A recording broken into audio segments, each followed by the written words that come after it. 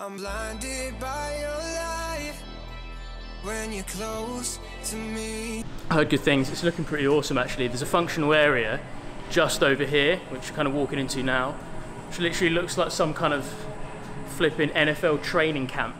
Have I walked the wrong way? Yeah, I think I have. It's a crazy amount of turf, nice little track. So as you see here, loads of rowers, loads of erg kit. We've got all the assault bikes just over here, as you can see over Sam's shoulder. And this, in my opinion, is the pièce de résistance. So this is effectively, this long track here, I thought it was like a Mondo athletics track. I think it's basically one kind of extended lifting platform that you can use anywhere. Got the turf that Sammy Boy's standing on over there, which is an absolutely gynocopod kind of fitness area, functional area. Crowler and yoke over there in the corner. There's loads of D-balls. And then we have all the rig and the rope climbs. I think there really is something here for everyone. Have you seen they've got Alico bars, like fucking 20 Alico bars? Just racks. They're like 500 racks of most expensive bar. Like probably in what I can see right now, equipment, probably talking 150,000. Yeah, it's got to be loads. When you think of all the Technogym treadmills and stuff over there, it's crazy. So loads of stuff for weightlifters, loads of stuff for CrossFitters, kind of non-CrossFit denomination, functional fitness athletes. But for me, this turf itself, whether it's lower body, upper body, or Metcon, I'm a massive fan of doing some nice kind of ballistic dynamic sprint drills as part of my warm-up, even if, you know, for my wiring, for my kind of neurotype testing, it showed that even if I'm doing like a bench press workout, doing something that is CNS dominant as part of your warm-up, for me personally, I absolutely love it. And it just really helps me kind of feel nice and warm, feel nice and primed, even if it's not necessarily lower body, just enough that it primes you, but not so much that it fatigues you. Sam's got distracted by the Theraguns over there. But again, so for that kind of stuff, sometimes, even in any functional fitness area, you struggle with kind of the level of depth of space and the volume of kind of like square footage and square meterage of a functional area where you can do things like light plyos and sprint drills and kind of movement mechanics. But this GymBox Farringdon just has ample room to do the stuff. Absolutely wicked. Let's get cracking.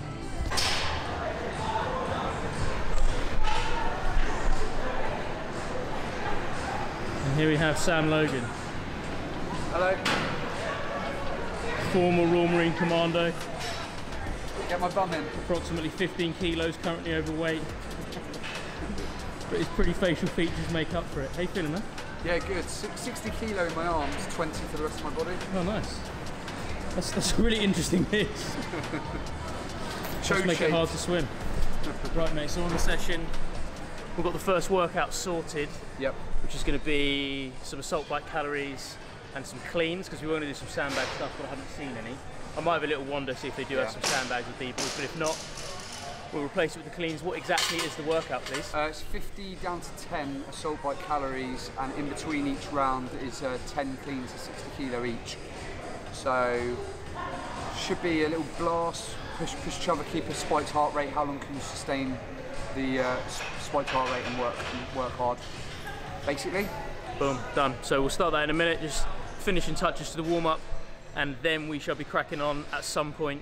If we have any time to actually think and breathe in the middle of it, we'll be working out what set number 2 is going to be.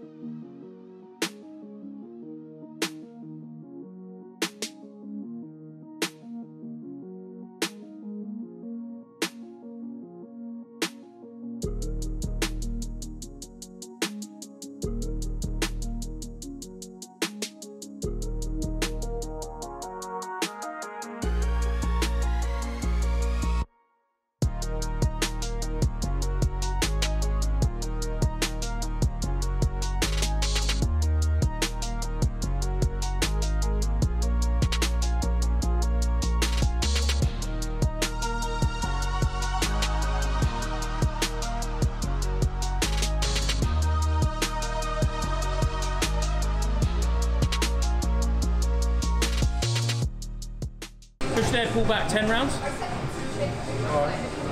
Max effort. Say again? Max effort. Well, max effort for 10 rounds. As in like you go, I go. Yeah. Yeah.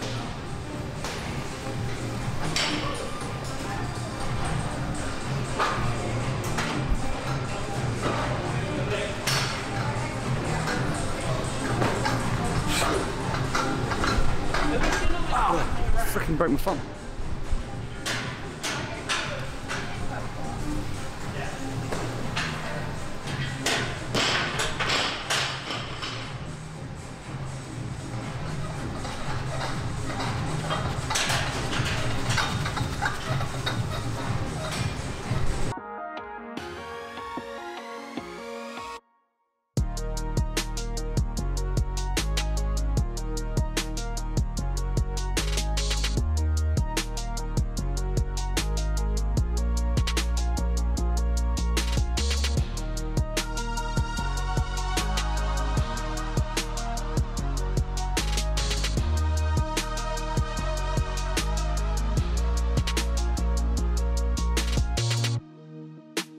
That was gross, man. Like, it's not even willpower by the end of it. It's a pure lactic burn. Just changes your position, forces your bum up on a sled push. It's cheeky, man, but it's a good workout. I'm a big fan, as Sammy is, of short, sharp work. Pain. Yeah, pain. Short, sharp work followed by short, sharp rest. If you are in a pair or in a team, in a functional fitness event, you are not going to be keeping the same heart rate going steady state for 20 plus minutes. It's not the way anything is realistically, logistically going to be programmed. So this kind of work of developing your ability to get as recovered as possible, as close to full recovery in 60 seconds, then push it down to 30, then push it down to 20. That's what we're chipping away at today, and it's good, it works. It's not fun in the process. So that's our stuff done, guys. We've done assault bikes, done cleans. We are now, well, assault bikes, cleans, lots and lots of prowler, pushes and pulls. And now we're gonna do some more strongman style stuff with some yokes and some kettlebells. And I feel as though a little bit of upper body work is needed. On the bike and all that crap as well. Workout number 3 of the day, we have basically a little strongman medley. So we are going to do you go, I go, D-ball, all the way to Birmingham and back. And then the same with the prowler, and then the same with the yoke. First time we've used the yoke since Farm Strong. Have you ever used one? No.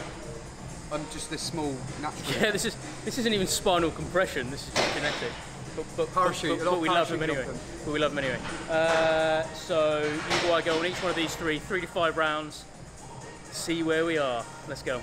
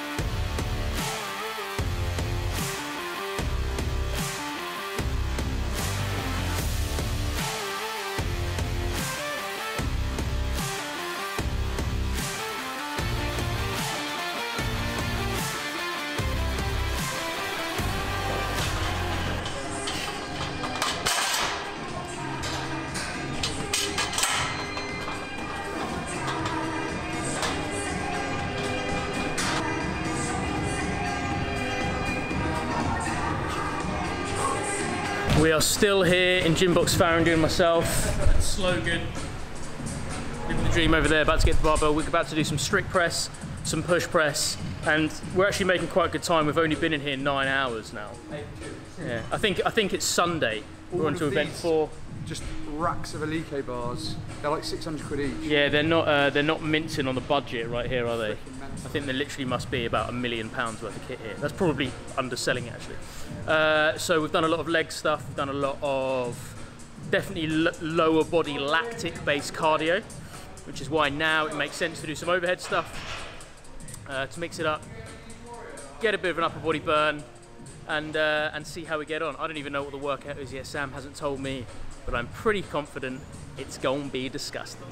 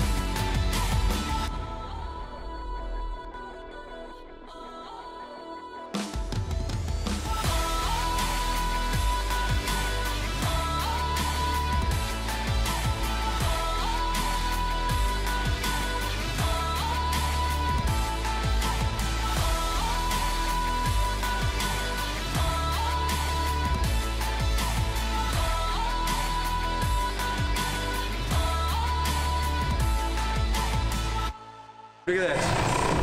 Just freaking. These are like 500–600 quid each. Yeah, it's ridiculous, isn't it? Yeah, put this in my bag.